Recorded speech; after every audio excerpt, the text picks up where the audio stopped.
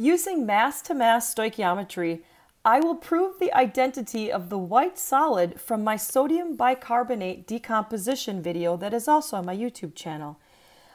In this video, I will prove that the white solid that was produced from this chemical change was sodium carbonate. I'm going to use mass-to-mass stoichiometry to do that.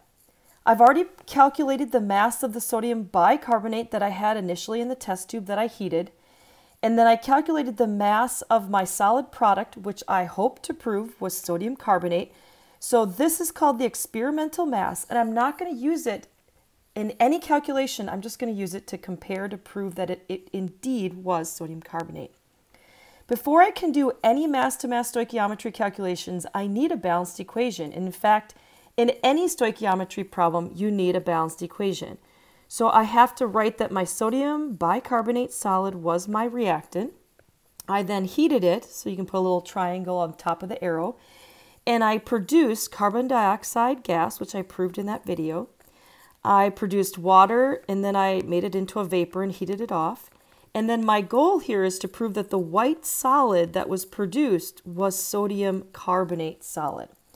Now, before I can do any mass-to-mass calculations and stoichiometry, I do need a balanced chemical equation. So not just a chemical equation with correct reactants and products, but a balanced chemical equation. So if I look at kind of inspect this, I have one sodium on the reactant side and two sodium ions on the product side. In fact, I should say actually one sodium ion on the reactant side and two sodium ions on the product side. So the first thing I'm going to need to do is I have to put a 2 in front of there as a coefficient. You can even underline it if you'd like. Now what that does is it gives me two sodium ions, two sodium ions. I have two hydrogen atoms that end up in the water molecule. I have two carbon atoms that end up in the carbon dioxide molecule and in the carbonate ion. So that's 1, 2. And then I have 2 times 3, which are 6 oxygens, and they end up 2 of them in the carbon dioxide, 1 of them in the water, so that's 3, and then 3 more in what's called the carbonate ion in sodium carbonate. So the last thing I will do is put some 1s in front of these molecules or particles because they are balanced. All right, so now check off the fact that we have the balanced equation. Moving on to the stoichiometry.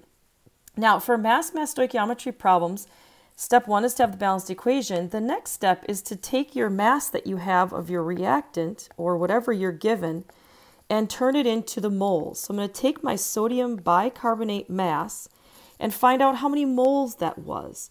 Typically with chemistry in a lab setting, we don't use an entire mole of something because it's a fair amount of mass. So how do we know what that is? Well, that's something you're going to need the periodic table for.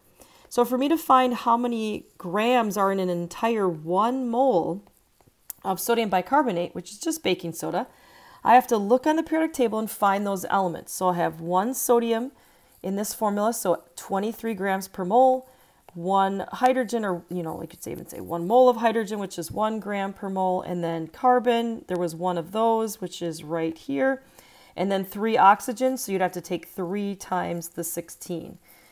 When you do that, you get a total of 84, or you can use 83.982 if you want to be kind of precise, but around 84. Now, normally I do a stoichiometry problem and I keep going, but what I'm going to do for this first video is I'm just going to stop and actually calculate the moles, which is 0.06644, and I'll just carry a little extra sig fig there, sodium bicarbonate, which is also just baking soda. So that's the mole amount that I had. The next stop on a mass-to-mass stoichiometry problem is to then convert using the mole ratio. And if you've not learned about mole ratio, I have a video on that. If you'd like, on my YouTube channel, you can watch. And I need to find then the moles of something else. Well, in this video, again, I'm focusing on that solid white product that I'm trying to prove is sodium carbonate. I got to be very careful here. So I started with sodium bicarbonate, or sodium hydrogen carbonate, and I want to prove that I produced the solid sodium carbonate as the white solid. So if you look up here on the balanced equation, I'm just going to kind of circle these. That's the mole ratio from 2 to 1. That's the numbers I'm going to use down here. So for every 2 moles of sodium bicarbonate, I will produce 1 mole of sodium carbonate. So all you do is divide by 2, so that's pretty easy.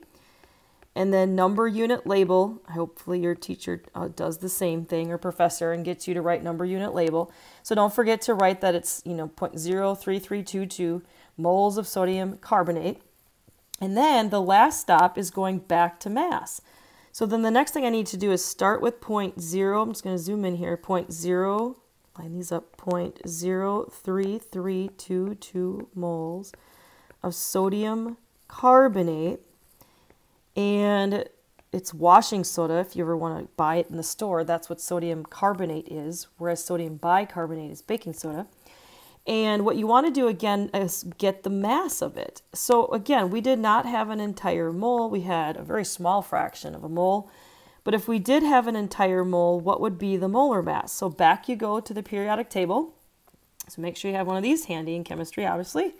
So it's going to be 2 sodium, or 2 moles of sodium, so 23 times 2, 1 carbon, which is 12 grams per mole, and then 3 oxygens, which is around 16 grams per mole. And you get a grand total for the molar mass of 105.964. Now again, some people might just use 106 if you're doing this as a quick calculation. But because I'm trying to prove the identity of this solid actually being sodium carbonate, I want as precise molar masses as possible. And if you take the mole amount times 105, I get this fractional, amount of a mole by mass, which is 3.52. So this is the theoretical mass of sodium carbonate I should get, theoretical mass of the product. And what I'm going to do then is go back up. Remember my data, I had 3.52 as the experimental mass. Because again, I weighed my test tube after it was cooled, and I found that it weighed 46.81. If I subtract out the test tube, then my mass of my solid product was 3.52. And then what I did here is I calculated that it was 3.52 by mass, theoretically, starting with the original reactant's mass. So I had a great percent error, which was pretty much 0, and I had 100% yield with no error. But that's why this lab is used a lot, because sodium bicarbonate really produces great data when you decompose it with some heat. Now, just as kind of an extension to this, I'm going to add one more thing. Usually I don't break these into 3 steps, but again, if you want to, step 1 was to write the balanced equation.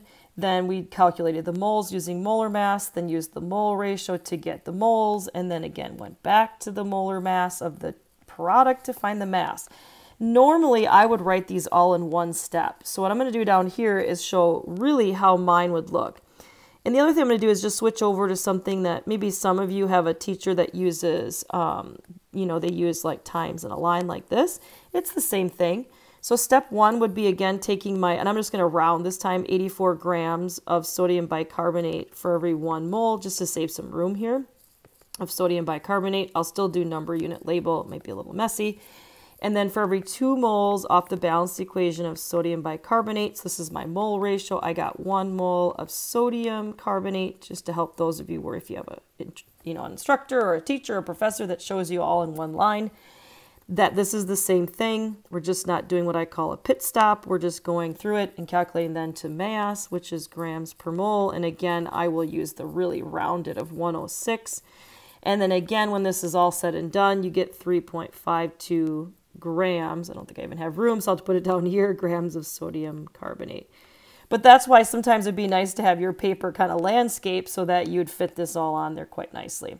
So don't be shocked if you see that. And again, I didn't even fit on here just because this is a video and I don't want people to say, oh, I wrote it wrong. So again, remember this was the mass in grams. I'll actually just do this. This was the mass in grams of sodium carbonate. All right. Well, I hope that helped, chemists. Check out my other videos I have on even limiting excess problems, or percent yield, which is commonly the next step after this, which is, how much error, how much yield did you have? All right, I hope this video helped you understand how to do mass-to-mass stoichiometry problems and how I can use something called sodium bicarbonate, basic old baking soda in your house, and prove that chemists can have the identity of a product produced and proven by using stoichiometry.